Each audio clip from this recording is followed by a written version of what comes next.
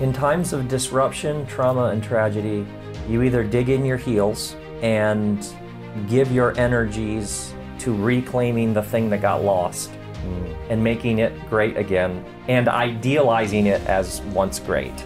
Or you let the pain and disruption break you open and you find the seeds of imagination to build a new thing.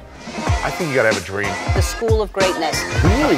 Yeah. Please welcome Lewis Howes.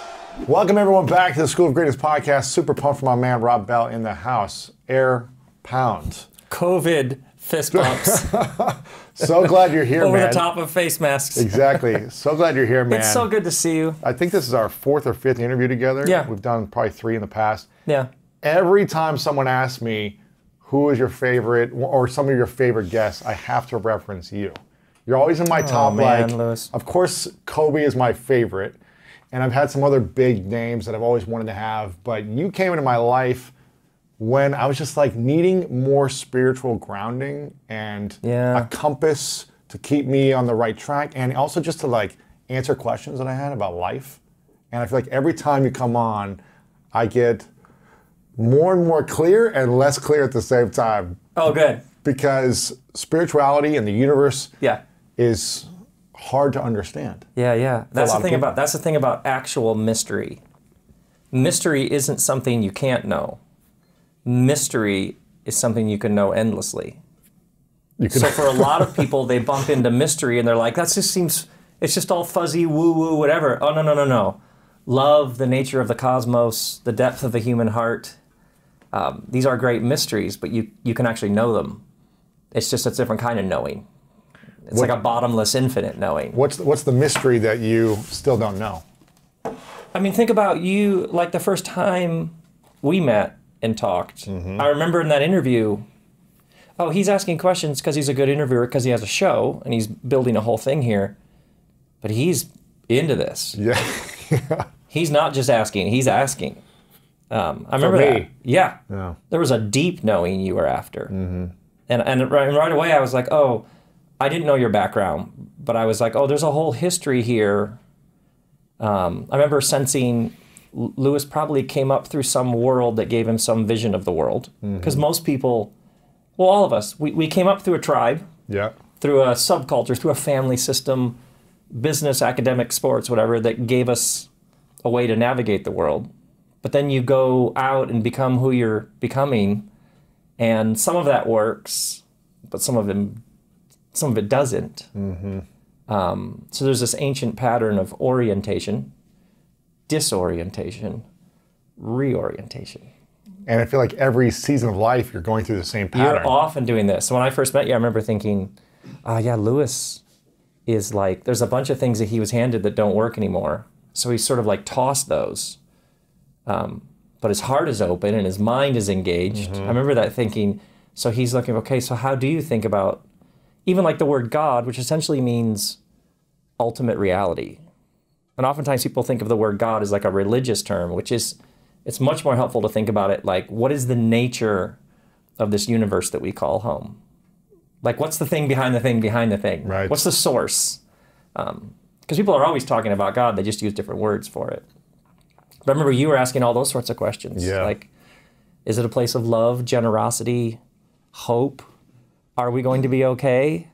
Or is it a cold, dark, lonely place where you might as well just throw some elbows and fight for your peace and see what happens? Yeah, and something I love about your message in one of our interviews, I deeply remember in one of the interviews we did, you saying something about, the universe is 13 billion years old and there's so much dark matter. Yes. Unknown, darkness, scary, crazy things, and we would actually not exist without the dark matter.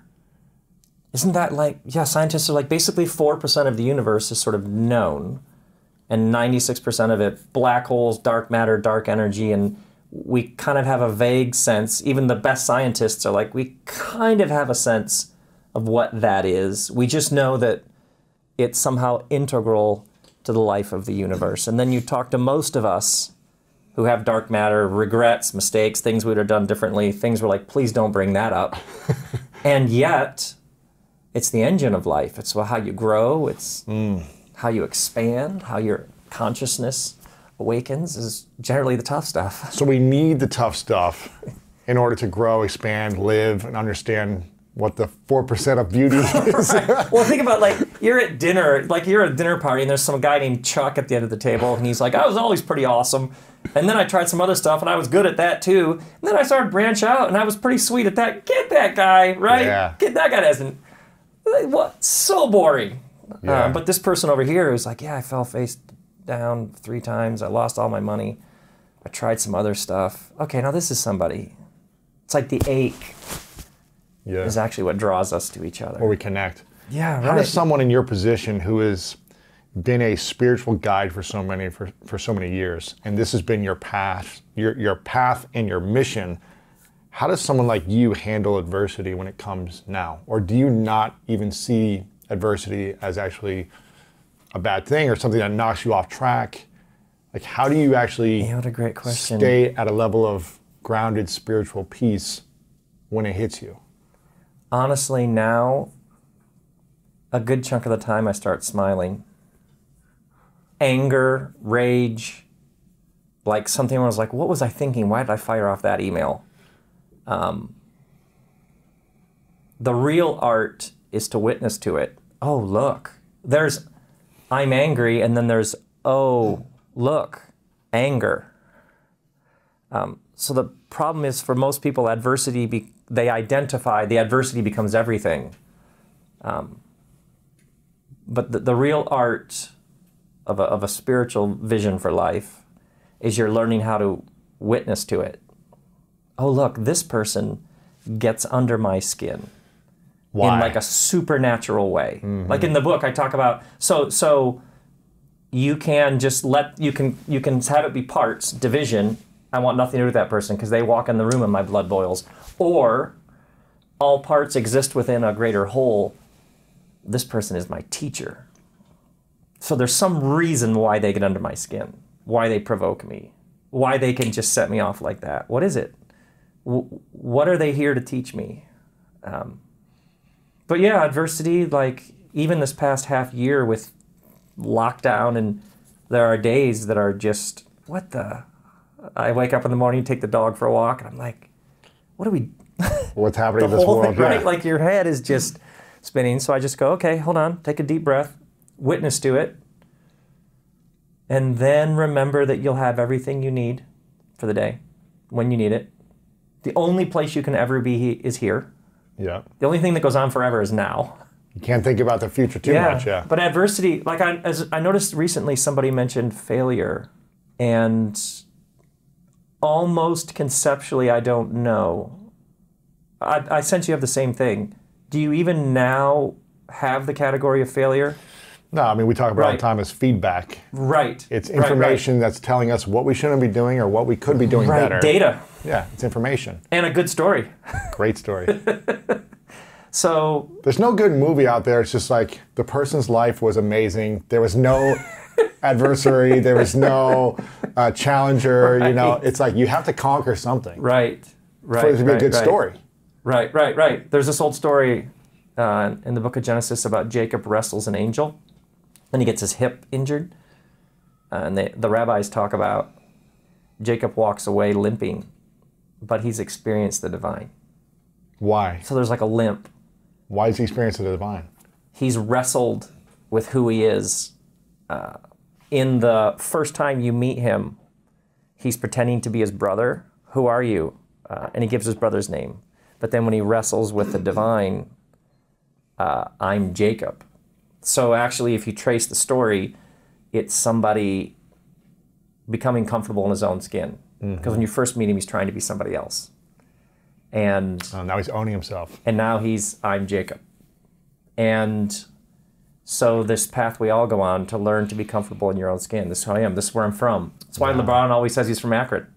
You got to own every square inch of your story. Yeah. What happens if we don't own our story? You got those bits and pieces that you don't know what to do with. Often they haunt the house. Ooh. They're present. Anything that doesn't get named or expressed, then it's lurking somewhere. You develop a shadow. So think about any family system, any business, any partnership where there's two columns, things we can talk about and things we can't. The things in the column that we can't talk about, that can't be said, are running the show. Those are the things you need to be talking about. Yes, and if they can't be spoken, then they're the shadow, they're the underbelly, they haunt the house, and they actually are running the show. And that's what's keeping you from what you want, more joy, Everybody's love. agreed not to talk about that. Tell me what you can't talk about, we can diagnose quite quickly the thing. Why is it so hard for people to talk about the thing they don't want to name? When that's probably the answer. Right. Yeah, the terror of could we speak that and be okay? Could we face that and it wouldn't blow things to pieces? Yeah, it might. It might. The truth might get spoken and the current structure and arrangement might be blasted to pieces. But at least you'll be free. You'd be free. So which you want freedom? Would you like? And potential chaos of blowing up the system? Right. Or you can't have new creation without a disruption of the current creation. So like in America right now, we need to police ourselves in new and better ways. Greater community responsibility. Less brutality, obviously. But to police ourselves in a better way, there will have to be a disruption in the way that we currently understand what we mean by policing. Yeah. Because it's not working. Right. And generally, somebody somewhere has a vested interest in the current arrangement. Like, people generally don't understand things if their paycheck is dependent on them not understanding it. Right. So yeah, for there to be new creation, there'll probably have to be some sort of disruption of the present creation, which always has a structure, which always has somebody with a vested interest. Power, money is probably lurking. Yeah, so in some ways, the work that we do is helping people, like, it's okay. It's okay. You can speak the thing, you can say it, you can name it. Yeah, it might be blown to shreds, but on the other side, you'll be free. Peace. It'll be so much better.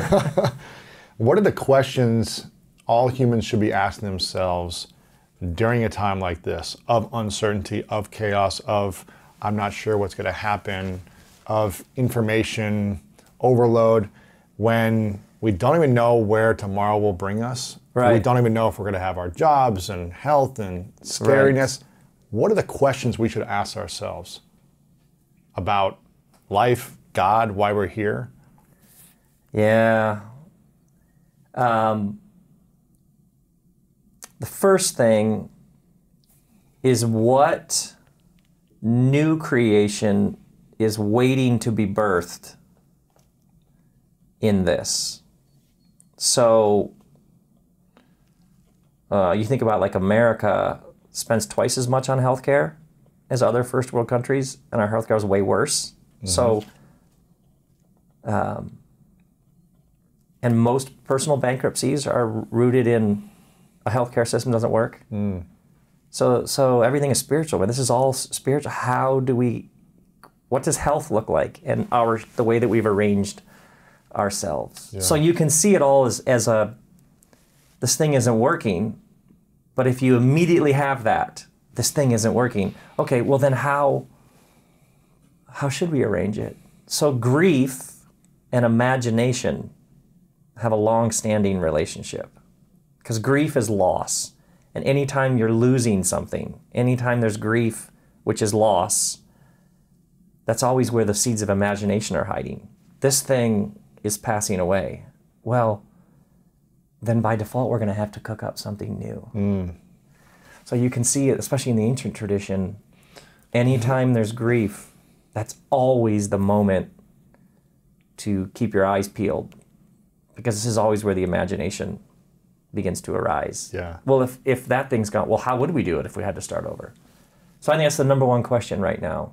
Are there better ways for education? Think of all the things that aren't working like they used to.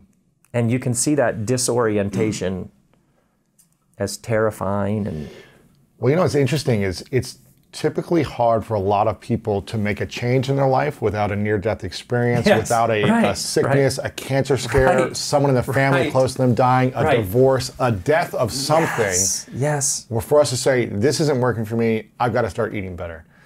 I got fired from my job. You know what? I didn't like it there anyways. Like, what do I really want? It was weirdly a gift that they got. Yeah. So it's almost like, since the world hasn't been able to make the change on its own, it's being forced to change in a drastic and uncomfortable, painful way.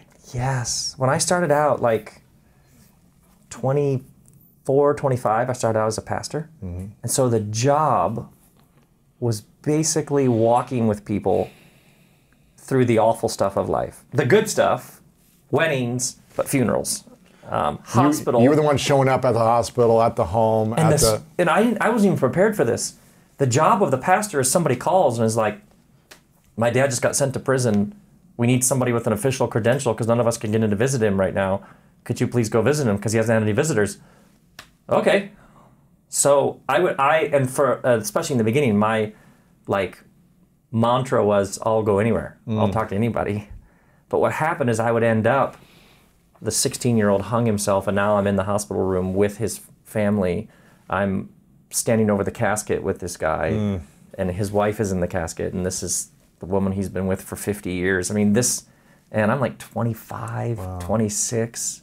But what I kept noticing is I would see the person in the lowest moment, but then I'd see them a month later, 6 months later, 12 months later, and I would watch how some people got smaller. It's almost like their soul constricted. They became bitter. Life owes me. Stuck back there.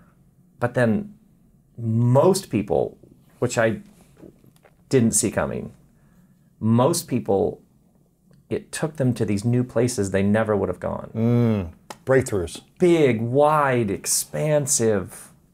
And then I would notice people would say things to me like, they'd say, that was a hell on earth. You were with me in that time. I wouldn't wish that on my worst enemy. And yet now, if I hadn't have gone through that, I can't imagine where I would be. Right. It's almost like we need those things. Oh, it was so weird because they would say things like, honestly now, and you could see the word on the tip of their tongue was grateful. They'd be like, I'm honestly kind of, I can't say grateful, but that's actually the word, but it feels so counterintuitive. And yet, so right away, like my late 20s, there's something upside down about the whole way this thing works. And all of the endless striving to win, be successful, make a bunch of money, have everybody, okay, fine, yeah, that's great. But the actual game that you really want to be playing is like upside down. Yeah. It works so differently than everybody was taught. What's the game we should be playing? Well, what's interesting is how many people have a deep knowing. So they would be like, my job isn't working out. I don't feel like my life is where it's supposed to be. And just a couple of questions in, instantly, I'd say, do you think that, or are you reading off someone else's script? Or even inviting people, please don't tell me what you think. Tell me what sits on top of your heart. And to this day, a lot of the work I do is just inviting people, because soul knows, heart knows. Mind chatters, it compares, it's envious, it's jealous. Your mind is all over the place. It's like looking at so-and-so's Instagram followers. It's lovely, it's also a wreck. Yeah. But the amount of times when you sit in silence or you create a space where somebody can listen for the real thing, I'll often invite people to sink down into heart. And the person knows instantly, oh, that direction, that person, that job. So there's like a deep knowing that all human beings have. And the number of people who would say, something within me was telling me things, but I went with what everybody around me was saying. And later I was like, God, I knew it the whole time. Yeah. So, and I think that's actually the great cultural crisis now. You've talked about in the past about how doubt is actually essential for faith. I think, Yeah, I don't know how they're you like phrase dance it, partners. right? It's like you need doubt in order to have faith. I think something like that. Sure. So how should people address doubt, whether it be doubt on the external or internal self-doubt? Also, is there anything you're doubting right now? Yeah, doubt's really interesting. I think it's all part of it. Of course you have questions. If you don't have questions right now, where is this thing headed? What is going on? Yeah. Yeah, doubt is all part of it because it's all part of the full spectrum of the human experience. I actually now, the work that I do, the stuff I do is because when I first started to think about it, I'm like, I don't know if I could pull that off. I don't know, would that work? Really? The great spiritual Rob Bell. Oh yeah, sure. 10-time best-selling author, one of the most influential people in America, Time Magazine, on tour with Oprah. You ask yourself, could I pull this off? The first line of this book is, my grandma used to keep cash in her bra. Yeah, and she would ask you 10 or 2 5s. Yeah. You'd ask her for a 20 and she'd say, well, 10 and 2 5s, dude. She'd reach in her shirt. When all of a sudden I realized, oh, this book is you starting way back there and telling what it's like to be you and all the missteps and awkward moments. Would that work? Could I do that? Is there something there? The question mark, the curiosity. That's a weird book to write. Opening with that line, yeah, that's how it works now for me. How do you find the self-confidence or the belief when you doubt yourself? How do you develop that skill? Whether it's a spiritual, mental, physical skill, what is that?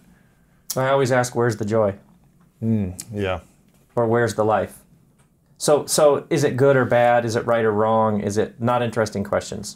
The question is, well, one question is simply, where's the curiosity? Because curiosity is underrated. Calling is overrated. Curiosity is underrated.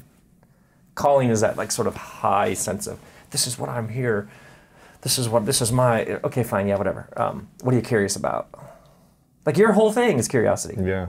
You followed it the whole time. How can I help people in this way? How does it work? You know about this. Yeah. Curiosity is the engine. So you'll think about you'll see a film that moves you, and so you go read interviews with the director. The director's always, I wanted to tell this story. I had this, I want to try to make this. Or humanitarian work. I want to try to help people, or education. I thought there was a new way to teach people this. Yeah, curiosity is the thing. So that's often. So when we doubt ourselves, what should we be thinking as opposed to, am I going to be able to do this? Maybe I'm not good enough. I don't have the skills. I don't have the experience. What should we be asking instead? Because the doubt is authority, legitimacy, imposter syndrome. What if no one cares? What if it doesn't sell? What if I try it doesn't work? None of those are interesting questions, and all of those questions pull you out of the present moment and put you in the future. That doesn't exist. Right. So that's the thing about the only moment we ever have is now, is this takes you into a different relationship with time. Regret is stuck in the past. Worry is stuck in the future.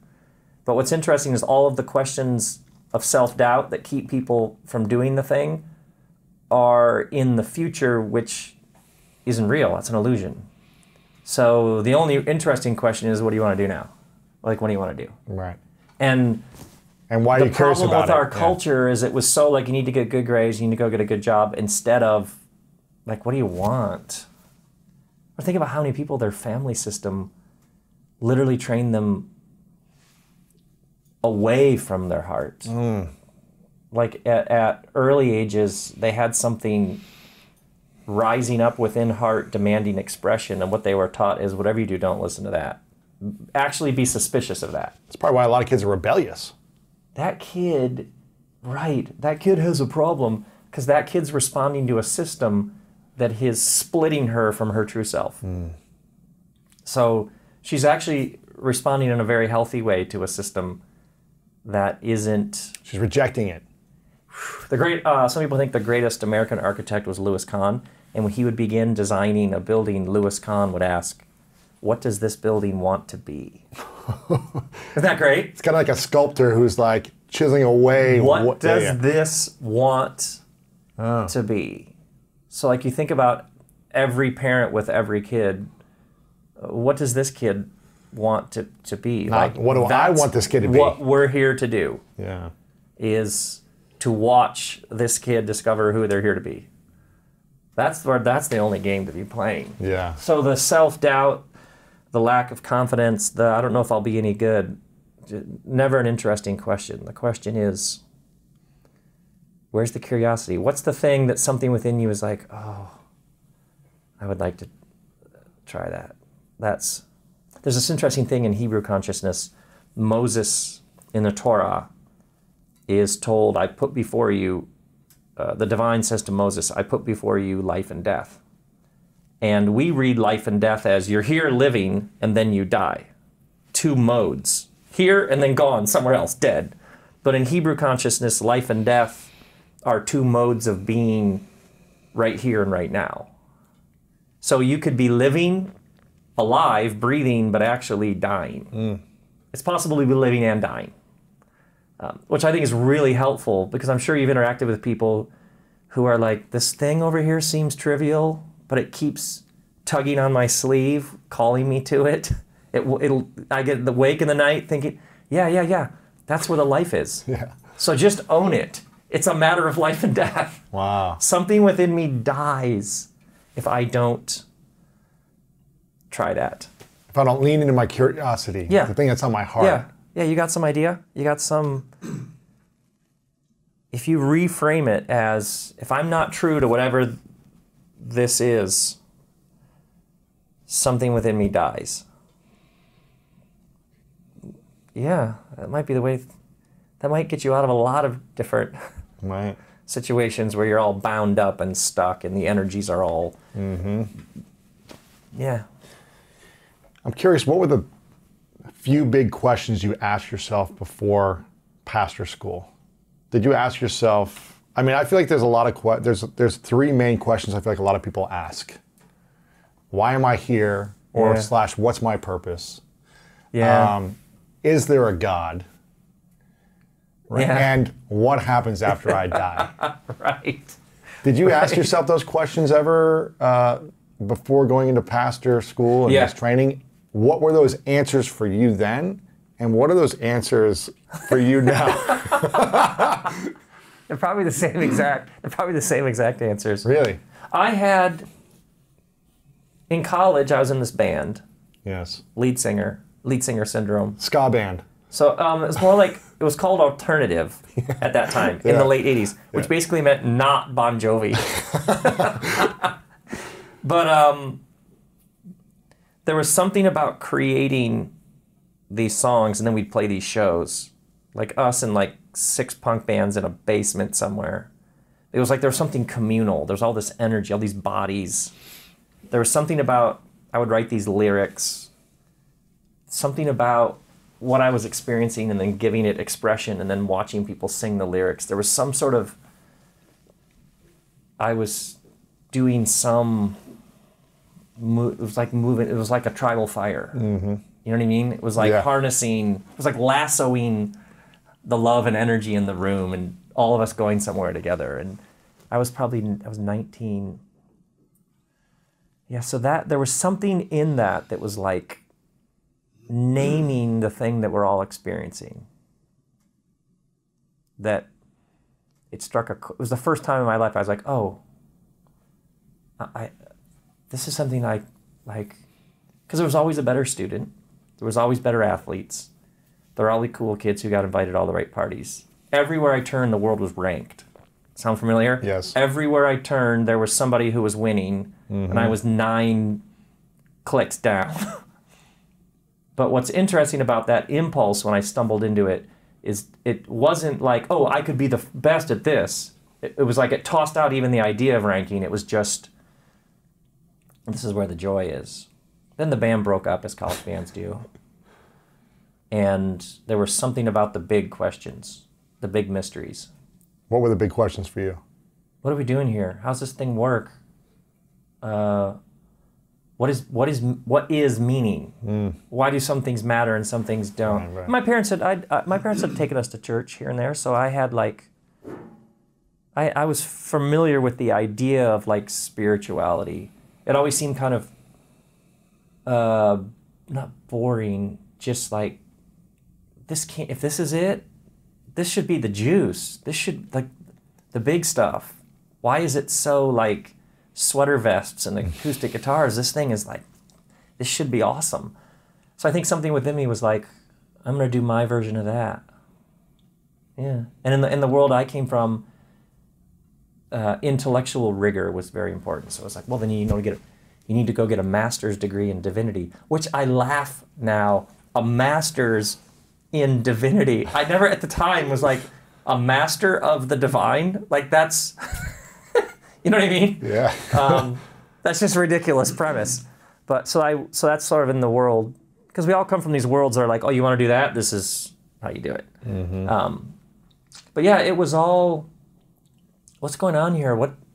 How do you forgive people who have wronged you? What kind of universe is this? Is this whole thing headed somewhere? Or is it just a series of random events that you sort of duct tape together your own version of? And then, so I learned a number of things, but you learn stuff and it just creates new questions. So that's how it works now. Is there anything that you were firmly a believer in for, I don't know, the last 20-something years that you've started to question in a different way? That you're like, you know what, maybe that's not true to me anymore. A set of beliefs, one belief, two beliefs that you question again. That maybe you were so firm on believing. Guarantees. Oh, you're going to be fine. Everything's fine. Instead of, oh, I have no idea how it's going to go. So you used to have the belief that everything's going to work out, it's all going to be fine. The goal is to comfort. Yes. The goal is to give people a rock solid foundation. Here are the things here's the ground that you can stand on that won't shift. Because that's what everybody wants. Just show me the rug that's not going to get pulled. Yeah. Now what? And now how do you think? Uncertainty is baked into the whole thing. The people that we love the most, the structures that we all are like, oh, this will be around the whole way. Who knows? Yeah. Who knows? Even when I began to study quantum physics, and everything is made of atoms, and atoms are made of particles, and particles come and go, and there's probabilities, but ultimately, they don't. In empty space, a particle comes into existence, and then a particle, they don't know where it came from, and they don't know where it goes. That the whole thing is a relationship of energy that is deeply, deeply mysterious. And the more we know about it, and the probabilities that help you make airplanes and flat screen TVs, it's still, I think the uncertainty is all part of it. It's okay. And slightly terrifying, sometimes really terrifying. So like, Lewis, just do these things, you'll be fine. Lewis, do these things and your whole thing might completely catch on fire. Yeah. Do you know what I mean? Yeah. And you'll be okay. So all the paradoxes and contradictions. Yeah. All the paradoxes and contradictions, you might get everything you ever wanted. All your dreams might come true. And you might, in that moment, realize there might be a dull thud of, this is it? And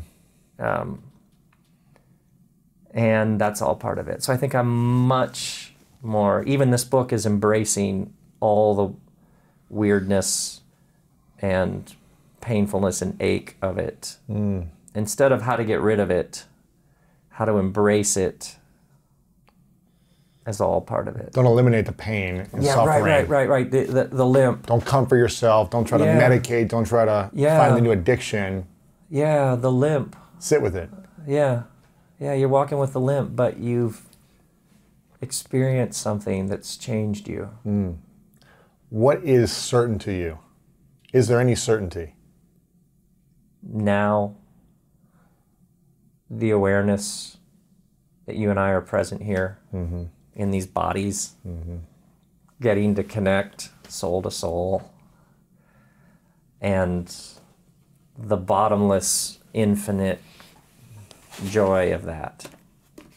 So more and more the present moment and all that is present here is more than enough. This, more than enough. That's what's certain. Nothing else is certain.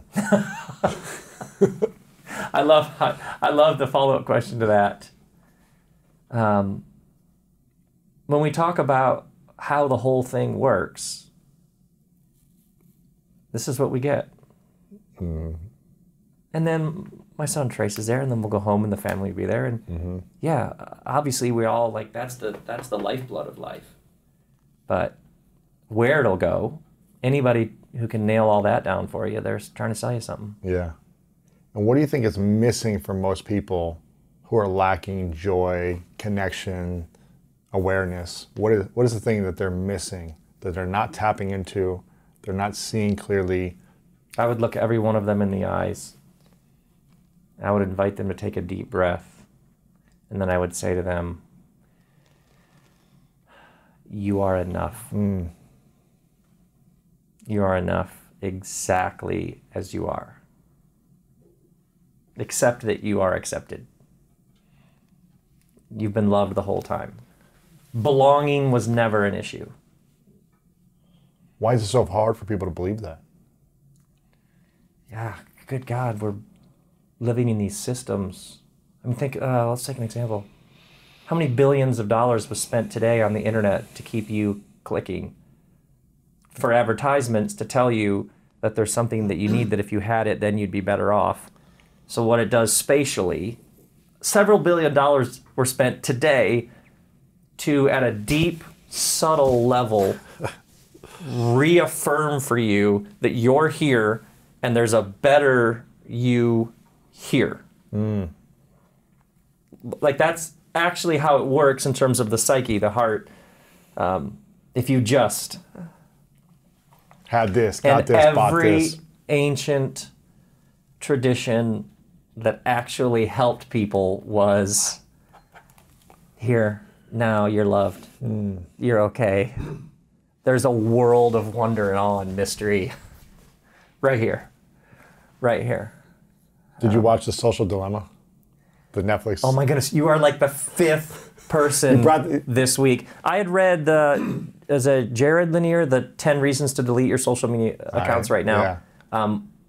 I had read that book when it first came out because people had said like this, basically people were like, one of the first people to invent the internet is now saying, wait a second. I shouldn't have done this. So then when someone said he's interviewed in that film, I was like, oh good, yeah. So of course I'll watch it. And I love that what his book is essentially now in his voice, and these other voices are chilling, huh? It's crazy. I watched it two, 3 nights ago. It's like all these product developers at the biggest internet marketing companies, social media companies were like, I wish I could go back and not do what we did. Man, we made these machines. They show the statistics of how, like in 2009, kind of when like social media became a thing, right around there, 2005, 2009, when it started to kind of be more accessible, the suicide rates went up with millennials. Like the suicide rates were kind of like steady for the last 80 years, I guess, like pretty normal. I mean, normal, same amount every year, and then they big spike, and it continues. And they're attributing it towards part of this system, which has obviously tools that benefit us in a lot of ways. It's like with convenience. Yeah. Okay, I can push a button and in 30 seconds my food shows up, or a car picks me up and takes me somewhere. But with other things where it kind of it has it has like an underbelly. It tells us everything that we are not. We are not enough. Exactly. And it advertises to us of why we're not enough over and over again. And like the invention of fire, and it can keep you warm and cook your food, and it can kill you, burn the whole forest down. That's a good analogy. We are back to we invented these things that have a tremendous upside and an underbelly. And so while things are way more sophisticated, the same ancient question is, do we have the wisdom and maturity to handle our fire? Is still the question that has always been the question. So the idea that we graduated beyond that question, we're right back to, can we handle the fire? It's a more complicated fire. It's a much more complicated, insidious fire because it doesn't even announce itself as fire. No. But it's the same question that's always been there, yeah. What's your spiritual practice look like today? As I'm assuming when you were actively a pastor, had your church, building things up, it was a different type of practice. I'm assuming, maybe I'm wrong. Yeah. How does it look from there to where it is now? Now it's all about the smallest details of life. Walk the dog in the morning. I walk the dog in the morning and remind myself of the mantra, everything you need for today, you'll have when you need it. Probably not even ahead of time. So let's just remember that. It'll come to you when you need it. Yeah. The dog is pure presence. The dog doesn't remember yesterday. Love, joy. Or the dog's not like, dude, tomorrow's going to rule. The dog can only be here. Mm-hmm. And then it forgets after like you leave, and 10 minutes later you come back, it's like, oh, he's here.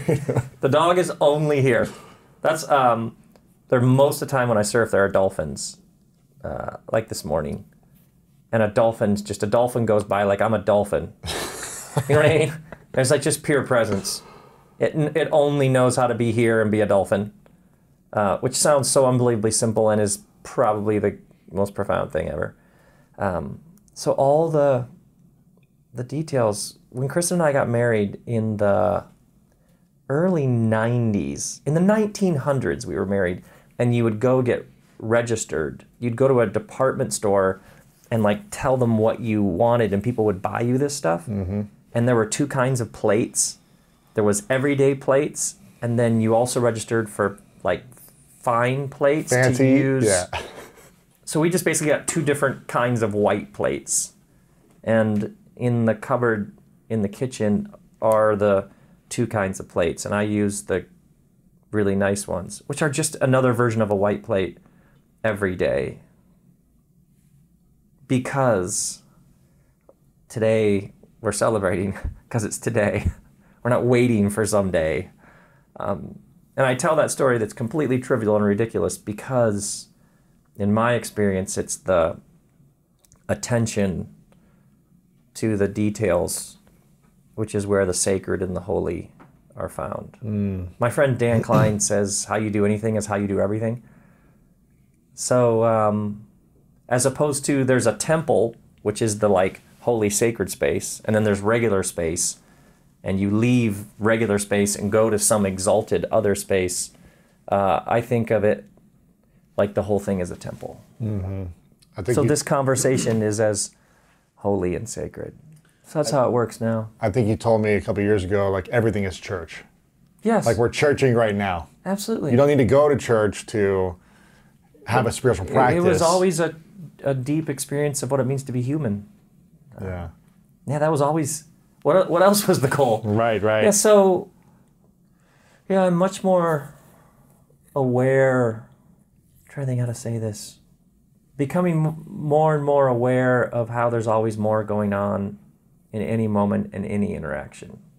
So you're at a party and you meet this person, and what do you do? What do you do? Okay, your head like, oh, that sounds boring. Next person. Right. Just learning to go, oh, I have no idea what that means. Tell me more.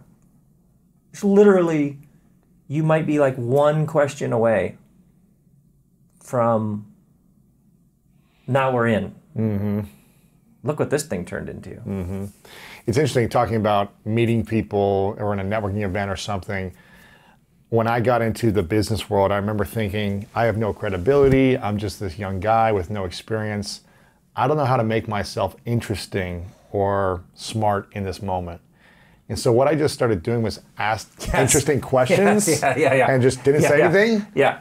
And people after every event, a couple hours of networking, I would just ask everyone questions and listen like so intently and tell me more, tell me more. Yeah. Everyone's like, man, you're the most interesting person in this room. Isn't that funny? It's like not trying to be the smartest. That's what bonded us when we met, because I was like, oh, good, somebody who's like me, who's like, I'll tell you right now, I'm going to leave this event knowing more than you. Yeah. Because I think all of you are way more interesting than you even think you are. Mm-hmm. I'm going to ask you all sorts of questions because I find humans endlessly fascinating. Endlessly fascinating. What's the question you'll think you'll stop asking the universe? Why? You'll stop asking why. It's just not as interesting anymore. Really? Yeah. Why is it set up this way? Why do these things happen? Why do these... Have you ever got an answer and you're like, oh, okay, good. Phew. And even all the questions of horrible things and suffering and tragedy, why? Like, why did this bad thing happen? Why coronavirus? Why do people die this way? Why do... Yeah, I don't know. So you stop asking that. It's a world. It's free to be a world. What else would happen? I mean, this isn't cold and calculated, this is heartfelt. How else would a world work? Mm-hmm. Where everything is perfect all the time? Like had padding, like everything had soft cotton padding on it. Do you know what I mean? There were no cliffs, so there was no altitude. So there was no water. Like you wouldn't, it's a world.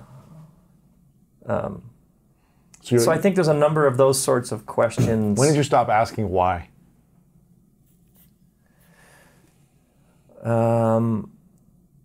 As I began to realize the moments in life, the real joy, the moments when you were caught up in something, you left behind a whole world of duality, right, wrong, winning, losing.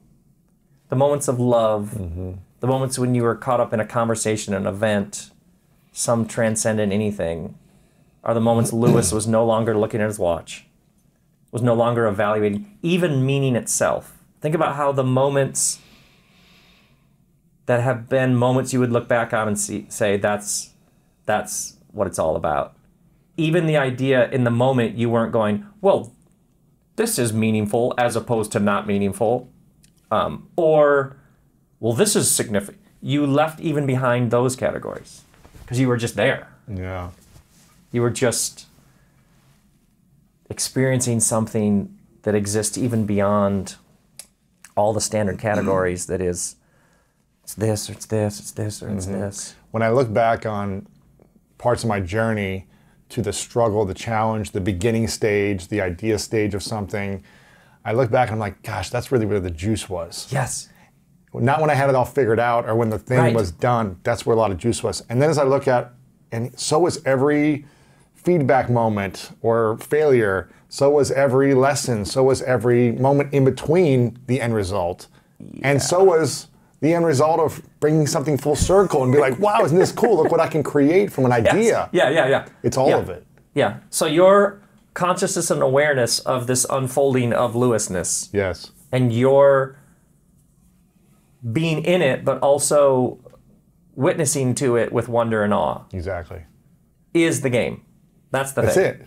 That's the thing. It's not trying to achieve something. It's enjoying the moment and saying, oh, let's see what happens in this process. Yeah. In the yogi tradition, the most enlightened, awakened ones, they are the ones always winking and smiling. All of the wise ones are always smiling because it's like, blessed is the one who's in on the joke. They always talk about they stick around simply to enjoy the liberation of others. It's funny you say that because I saw Dalai Lama speak one time. You probably got him on speed dial, but I saw him speak one time, and the first thing he did, he like comes up, he's like this old jolly man, right?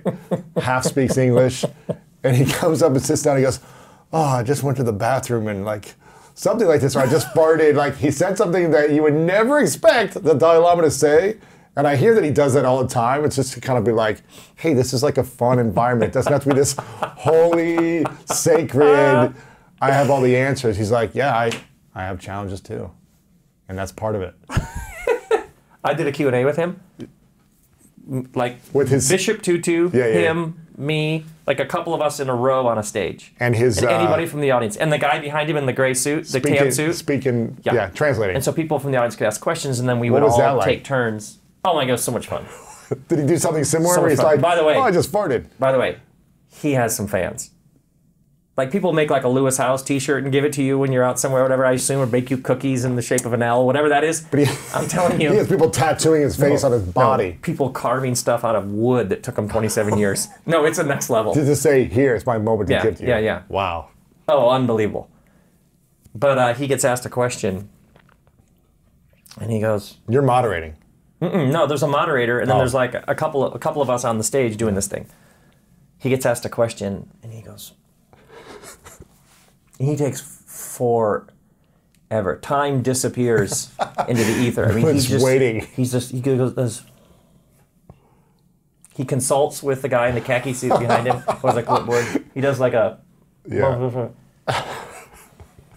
the whole arena is just waiting. And then he goes, I don't know. That's what he did. I never forget it. How old was I? 38. I remember in the moment, like getting hit by a bolt of lightning, like he just gave me the greatest gift. Like, you know what I mean? It was one of those, it was like a huge moment for me. The Dalai Lama was just like, I don't know. And he didn't add any special sauce to it. He didn't add any disclaimer. No ironic, no like hyperlink to a website. You know what I mean? I don't know. End of question. Next question. Just let it float. Just let it float there. How you think about that, what you're thinking about me, because I don't know. So going back to your question about the why, actually now that you're helping me process this, I just kept noticing that the why was important to a degree, and then it didn't take you where you really want to go. That this experience that we're having here is ultimately an experience, and why can easily keep you stuck in your head. But the mind is lovely. It's a wonderful servant, but not the best master, because it's a full-bodied experience that we're having here. So we're all this integrated essence that... And it's out-of-body experience at the same time. Your body is something happening within you. So I think that's why the why... I just kept noticing that helpful to a degree, and then you just... You know what I mean? You know what's funny? I'm probably too much of a curious child all the time. My mom, about a year ago, she would do things that would frustrate me. I'd say, Mom. Wait, as a kid or a year ago? No, now. Like my whole life. Like, and I'd be like, Mom, why did you do this? I'm like, she'll just say something, or she'll think something, or she'll have a way of doing something. I'll be like, well, why did you do this? Or why did you do it that way? Or why didn't you do it this way? And she said to me something a year ago that makes me crack up. She still says this today. She says, I stopped answering why questions. And so I still try to like get at her, be like, well, why'd you do this? And she'll say, well, honey, I stopped answering why questions. And it's kind of brilliant. It really frustrates me. But it is kind of brilliant at the same time, because I'm like, she doesn't want to continue to try to go down a rabbit hole of finding an answer. And she's just like, this is where I'm at, and this is what I'm doing, and take me or leave me type of mentality. So I still try to get her though and say, well, why'd you do that, Bob? I stopped answering why questions. That is very, very funny. But that is very funny. I still want to know why to so many things though. Yeah, good. Oh yeah, I'm insanely curious. We don't have a problem with why questions. We have a problem with when why questions are the wrong questions for the thing we're actually after. Or it's so mysterious that we're not supposed to know the answer. Yeah, no, the why is awesome. Unless your why isn't getting you, unless you're, oh, this is something else. This is something else. There isn't some data that fixes this one. Yeah. There is something about this moment right here that is the answer. What is the greatest truth that you've discovered? I love bringing you all these questions. Joy. Uh-huh. But joy is not... Happy exists in a binary. Happy, sad, positive, negative, pessimist, optimist. Those are all binaries. Mm-hmm. Joy wraps its arms around the full spectrum of the human experience. Joy is when you see how fragile, temporary, fleeting this experience is. COVID, cancer, natural disasters, forest fires. Mm-hmm. Joy is when you come face to face with just how fleeting this experience is, and it heightens your gratitude and appreciation for what you do have right now. So that was the breakthrough for me, was coming to see that joy is we're here and we're in this moment. Yeah, we made it here. And it's all we got, so we should probably enjoy it. For whatever reason, when you're saying that right now, all I'm thinking about is the chaos, pain, cancel culture mentality that's happening right now, where everyone is, I don't want to say everyone, where it seems like what we witness online, it seems like there's a lot of people attacking.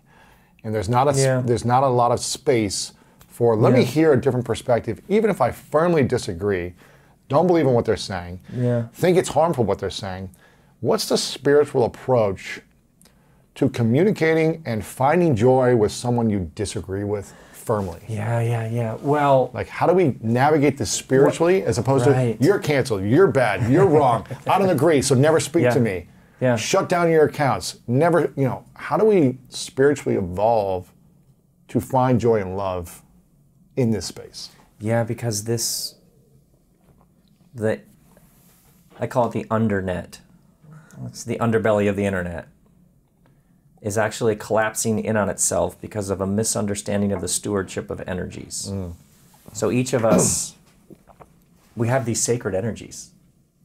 They get us up in the morning because we're here to take part in a new creation, in a better ordering of the world. So you ask people enough questions, you can get at, some people are organizers, some people are healers, some people are here to speak up, some people are here to follow their curiosity, some people are scientists. They're here to help us with the facts. Some people are here to organize our common life together as an act of public service. Like, there are these core essences and impulses in each of us. If you do not exercise those energies and use them and give them expression for the greater good, then they're all bottled up within you. The exercise of your energies in the world will always involve obstacles, challenges.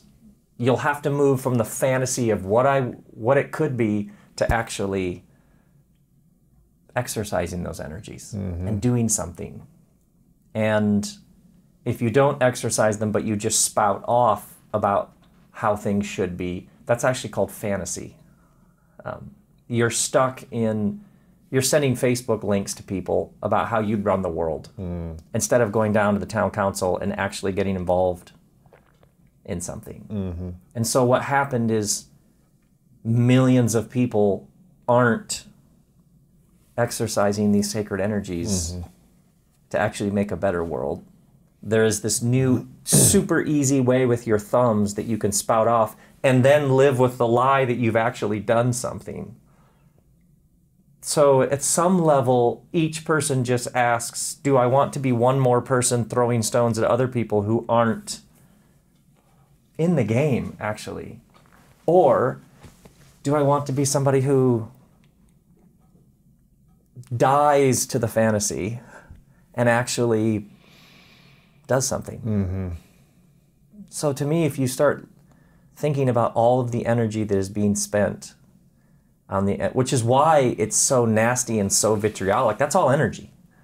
So one way to think about it would be, because I've noticed this with you, and this is something that you and I think, bond over, is you get angry, I get angry, I see things that get me like, whew, but somewhere in there, you realize that's going to consume me and not take me anywhere interesting. But if I picture it like a converter.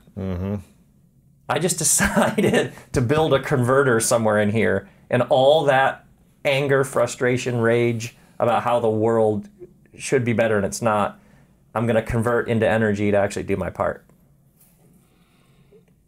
How do you personally... And that's not, and by the way, I should say, that's not like some sort of arrogant, that's just because I know who I am, and I'll wreck. Right. I'll be home looking at comments. I don't actually go on social media, so I kind of know what you're talking about, but kind of not.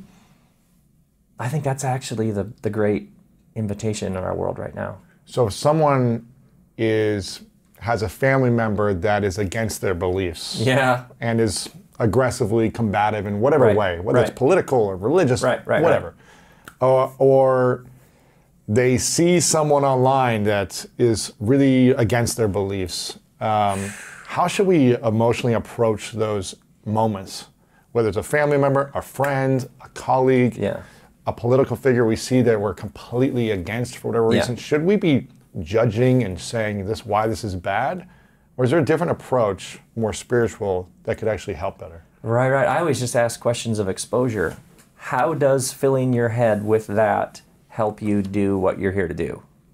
So if you and this family member have had 9 awkward Thanksgivings in a row, A, you realize you don't have to go to Thanksgiving. B, maybe you just say to Uncle Phil, I get that you have a little altar in your house to Tucker Carlson. That's nice, but like, I get where you're coming from, but we can't keep having this conversation, okay? Because you can't take people where they don't want to go. Right.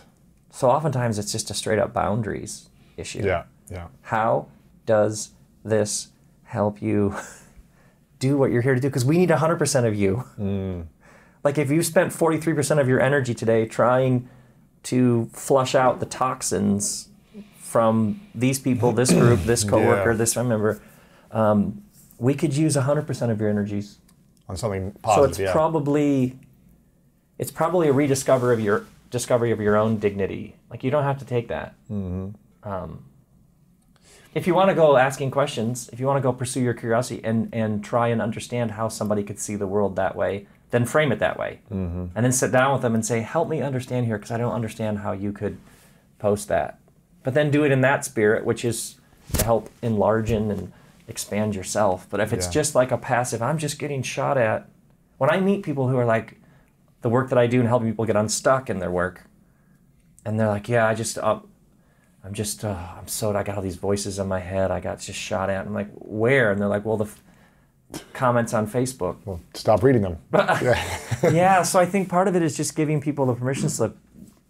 Does that help you do what you're here to do? No? Okay. Yeah. You don't have to do any of that. And you can just make up your own rules. Yeah.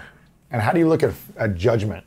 Like judging other people that maybe you don't agree with or that are doing things you don't think are right or wrong. How should we frame judgment for ourselves? Is it a helpful thing to judge someone else? Is it not supporting our mission when we constantly look at someone and talk about them and how they're doing it the wrong way? In the Greek language, there are 3 subtleties to the word judge. The word judge in the original Greek is the word krino, K-R-I-N-O. So there's krino, like judge, like judicial, like a judge. So there's just a basic law function of judging. Then there's judging also, the second meaning of the word is decision. So it's just, you, Lewis, think that isn't smart. That's not loaded with anything. That's just, that person says that. I don't think that takes into account the facts. I think that's misguided, misinformed, ignorant. The third thing has a subtle spiritual energy attached to it, and that is personal righteousness at the expense of someone else.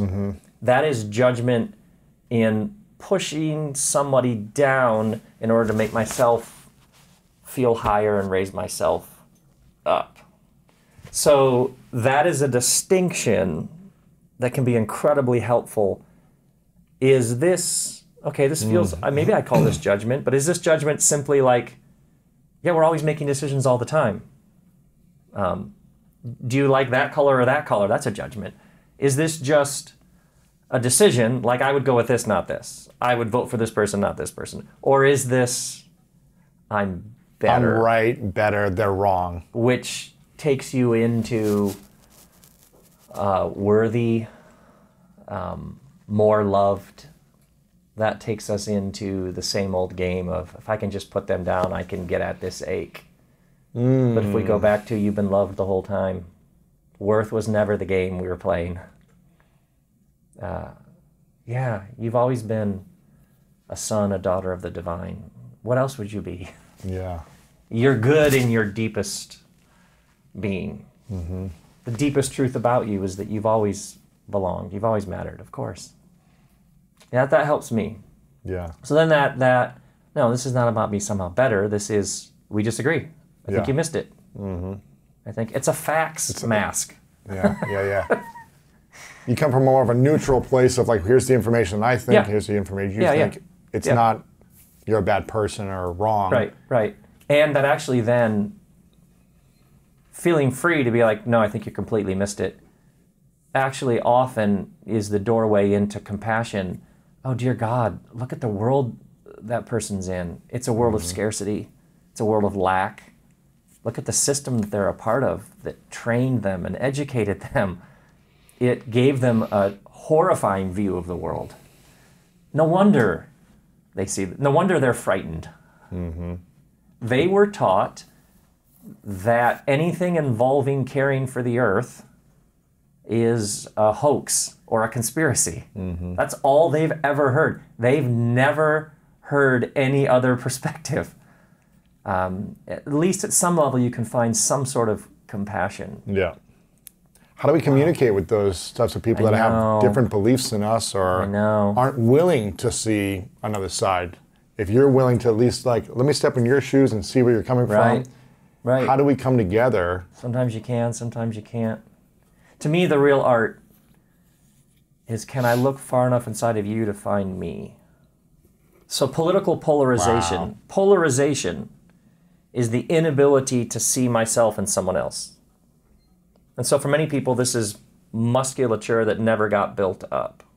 So like when you're resentful, are you like peak Lewis rationality when you're filled with resentment? Zero. Right, exactly. So you think about, or you think about early stages of consciousness, like archaic level, when you don't know if you're going to be able to get enough food for the day. Yeah, you're not thinking clearly. Well, there's a different Lewis. Yeah.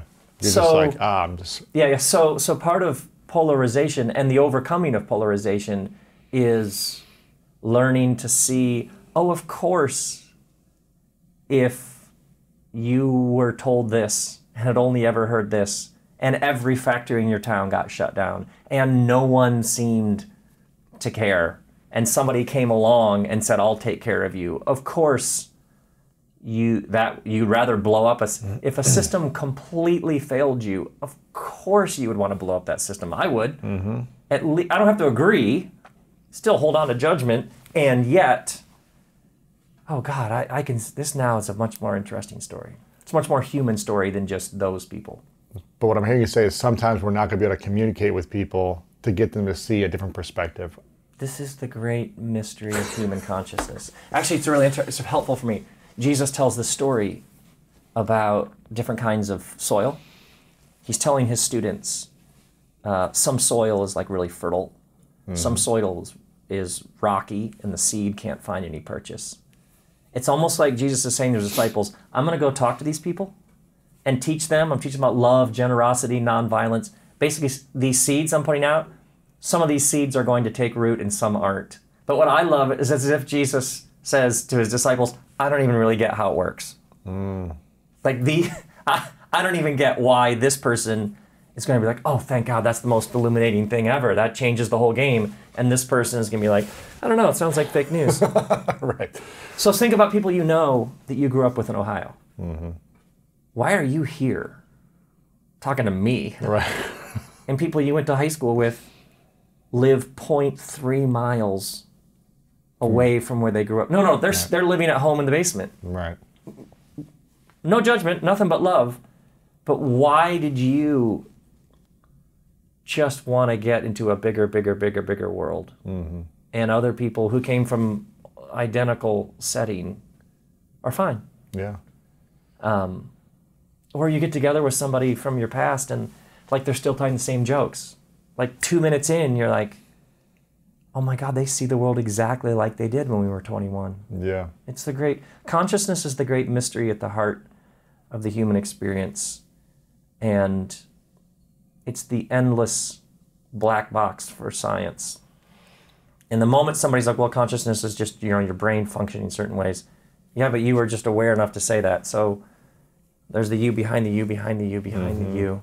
And I think that's why certain people respond to this moment with almost like, don't tell me the facts, don't tell me, and other people are like, okay, tell me more. What's... Yeah. It's the great mystery. Mm-hmm. It is, truly.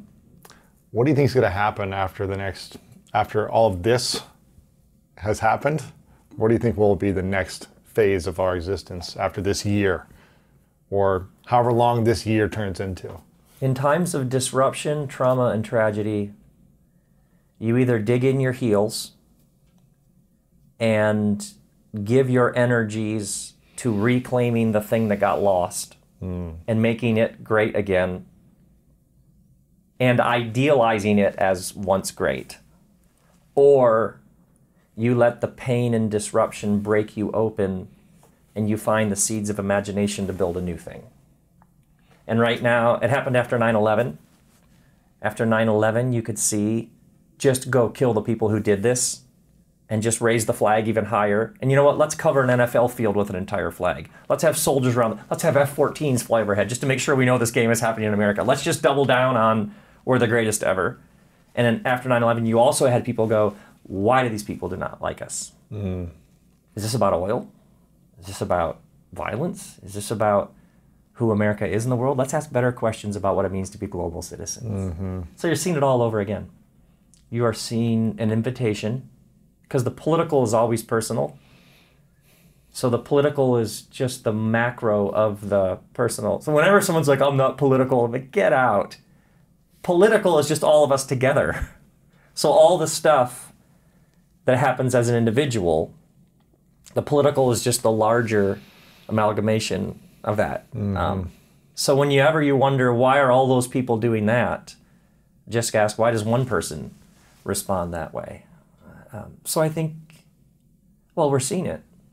As always, it's the same ancient invitation. You dig in your heels, you get smaller, you constrict, and you try to make this country more how it was supposed to be, which generally means everybody looked like us. Or you go, hey, it's way more diverse. How awesome is that? Yeah. And it's sticky and it's got all these challenges, so let's see what the next America looks like. You can see it at every level, and it's always masquerades as an intellectual argument, but it's actually just a posture of the heart. Are you open or are you closed? Are you up for the new thing that we haven't seen yet? Or are you desperately trying to just get back to an earlier thing that made more sense? Disorientation, reorientation. Yeah. All this is so not new. You know what I mean? Yeah. If you're like me and you've been giving your life to sort of trying to understand the larger patterns, this whole thing is nuts. I'm like everybody else. I wake up in the morning like, what the... on what planet do I have to wear a mask for two different things with these forest fires? Yeah. This is all entirely new, and it's as ancient and predictable. It's a pattern. There's an upheaval. People have a choice. There's seasons of this. It'll happen, and then it'll be just, more stable for a period of time. Sure. Something will happen. Sure. Yeah. Just being okay with the uncomfortable. And always looking for spirit is lurking in all of it. Spirit's lurking in all of it. I'm going to ask you a question you probably don't like answering. I love it. This is the first question where you've added to the question. You've like loaded the question. I feel like any spiritual leader or spiritual advocate, religious advocate, gets either asked this a lot or they don't like it. Maybe I'm wrong. Now I'm like, let's do this question. Is there a God? What is God, if there is? With the Sam Harris atheists that I've had on, and people of different religious backgrounds, and I feel like people always want to know what this answer is. I'm just curious where you're at and what is there a God and what is God? The question is, what is the nature of this experience we're having? And here's the problem with the God question. We are having this experience. everybody you just mentioned, we all are here, we're conscious, we're aware, and we're having this experience. So the question has never been, is there a God or not? The question is, what is the nature of the experience we're having? And traditionally, God was the name for the depth and the ultimate source of this experience. So whenever people want to talk, the moment you've proved God, you've just denied that God, because that God exists in all the same categories as everything else. You know what I mean? So when the person comes in and says, I'm going to prove there's a God, and this person goes, no, I'm going to prove there's not a God. Well, those are just two dualities. This, and then this is defined, and a theist is a not theist. But if there's a source to this experience we're having, that source would have to be the source of the categories. Of both of them. Are you with me? Yeah. Okay, so the very nature, those are called dualities, the very nature of this experience then, if there is a source to it, that source would transcend whatever categories you've come up with. So there has to be a creator of the source. Yes, a source of the source. And this is why people always get bungled up in it, is the one person sets out the believer to prove that God exists, but you've just proved a thing that if you could prove it, you've proved it over and against it not existing. So you just shot yourself in the foot. This person says there is no God, whatever they mean by that, but they're here having experience with the rest of us. So I would always say, absolutely, just not the God that's contained in the question that asked if there's a God. Is there a God? Yes, just not the one in that question. What is that one in that question? So then I would say, here's an example. Is the universe a cold, dark place of lack, or is the universe a place of endless love and generativity? Yes. To both. Right. So something within you, the nature of this experience is vast and diverse and blows your hair back one minute and then crushes your heart in another. Those to me are the interesting questions. What is the nature? And the reason why I ask that is, for Lewis Howes, in your experience, which story are you living? Like, which story, when you line up with it, lines you up with something bigger than yourself? Like, is it better to forgive everybody who's wronged you? Or is it a better way of life to hold on to all that bitterness and let it eat you away?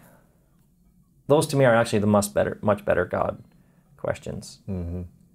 Is it economically, which is the better story? Just get your piece, step on everybody you have to, and then stockpile.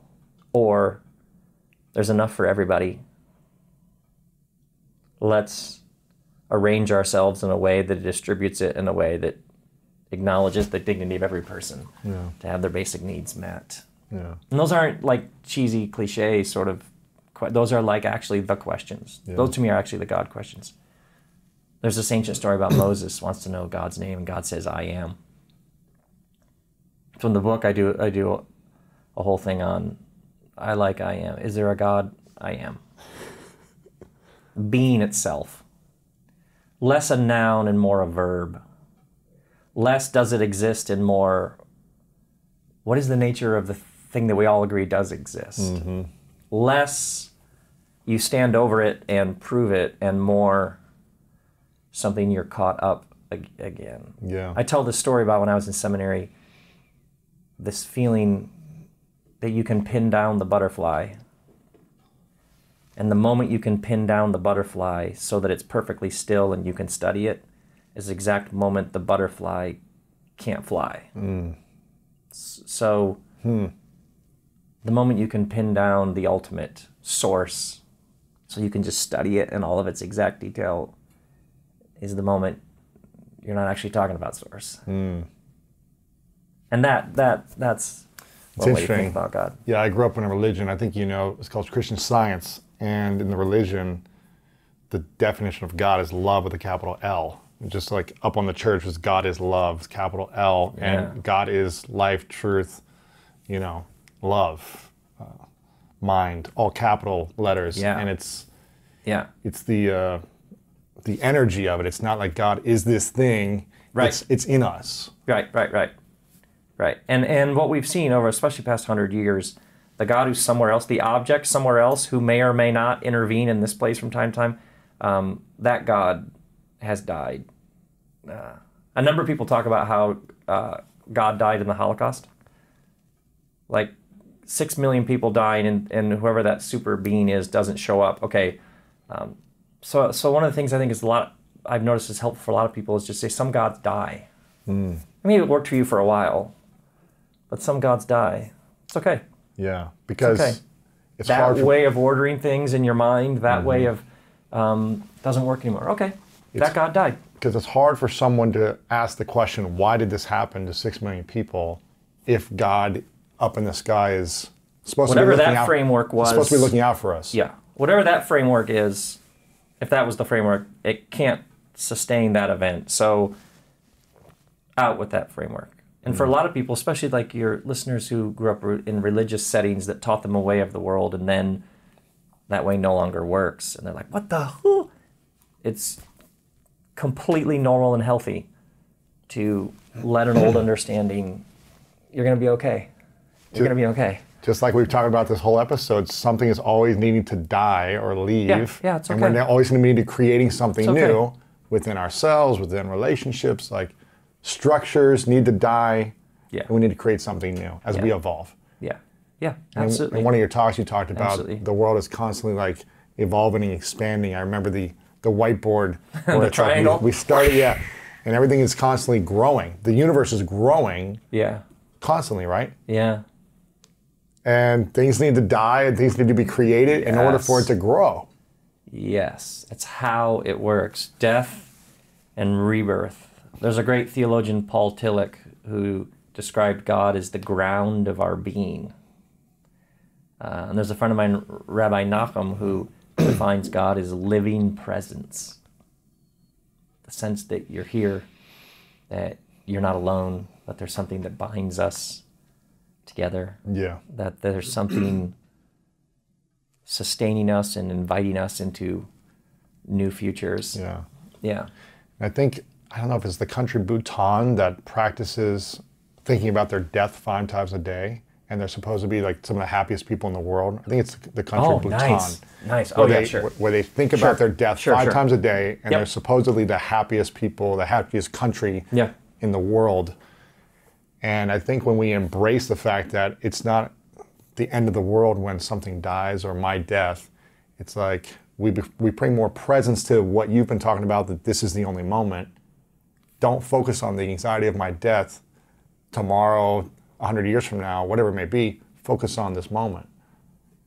I think bring me more joy and happiness. Absolutely. Which brings me closer to Source, Universe, God. Absolutely. And you're going to see, I mean, think about, like you see that footage, let's just pick some random Middle Eastern country, somebody dies, and you see that footage of everybody throwing themselves on the casket as it's led through the village, and they're mourning and wailing, and sort of sophisticated Westerners like, oh, it's so primitive, it's so sort of, ugh. And then people go to a funeral here and everybody dresses up and sits perfectly still, apologizes for a tear during the eulogy, and you think, which one is the more primitive response to death? And that the naturalness of death. So our ancestors, 300 years ago, 400 years ago, birth happened, your mom was like in the tent 1,000 years ago. The tent, maybe the next room over, next tent over. And then when Grandpa died, he laid down in the tent and stopped moving. So you and I, 500,000, 2,000 years ago, life and death, the comings and goings happened right here. In front of us. A completely natural part of this experience we're having. And now they happen, I don't know, in a hospital with fluorescent lights somewhere. So no wonder people have difficult times with the death that always brings about a rebirth that's endlessly happening in our lives. Yeah. We're cut off from this as a natural thing of life, which you're seeing people rediscover. Just the fact that we're talking about it now. Yeah. We're rediscovering all this. Couple final questions for you. I love it. Before I ask these questions, if you guys want better questions and better answers, make sure you check out this book right now. Everything is Spiritual. Who we are and what we're doing here, which is a question a lot of people have. You're going to be fascinated by this book. Make sure you check it out. Every piece of content that Rob Bell puts out, I try to dive into, and I feel like I'm a better human being when I dive into it. So make sure you check this out. Check out your podcast, social media. You are Real Rob Bell on both Instagram and Twitter. RobBell.com as well. Is that there we go. Where you can, if you want to be coached by Rob, he's doing something very special right now where he's bringing on small groups of people to really help them get unstuck in their stuckness. You can check out all this fascinating stuff that he's doing at RobBell.com. And hopefully you'll be able to tour again in the future, because if you've never seen him live, you need to see him live. It's a special treat. It's a spiritual experience. And I highly recommend it. So much. I know. That's where you shine. I miss it so much. It's your giftedness. It's like walking the dog the other day. I got tears in my eyes thinking about how much I love a theater full of people, and we're all about to have an experience. You're recreating your 19-year-old rock band. That is love to you. We are who we are. You're recreating it. Yeah. That's the times that brought you the most joy, the memories, and you create that now in a different version. Yep. In a re-engineered way. I'll just own it. Yes. Yeah, exactly. That's exactly how it works. So you guys make sure you check this book out. A question I have for you is, what's the question you wish more people asked you that they don't ask you? That is really interesting to me, because a couple of different people have asked that, and I don't think about life like that. I would have said it. Yeah. I'm much more interested in who this person is I'm with, and who are they, and what's it been like to be them, and I just assume whoever I'm interacting with has some gift for me, for us. So it's funny, every time I'm asked that question, like, it's not how I see it. Like there's something that I just wish you, I'll just tell you, otherwise, let's talk about you. Yeah. Okay, I've asked you your 3 truths and your definition of greatness in previous interviews. So if you guys want to hear that, make sure you go check out the previous interviews. We'll link them up, and they're going to blow you away, these interviews as well. So I'll ask you this question, which I don't know if I've asked you, and it's, what's your definition of love? Love. Here's my definition. I'm in my kitchen.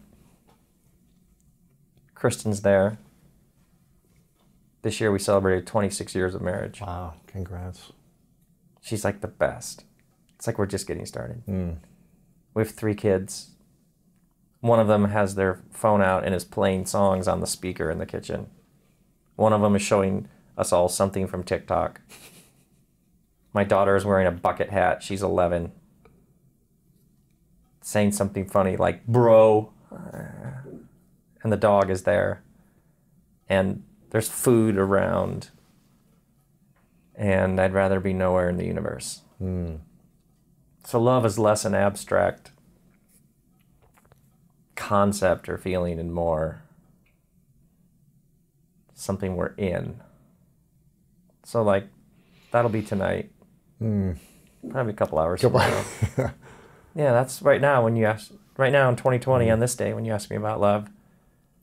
And there's a pandemic, and there's massive social unrest for some very heartbreaking and good reasons.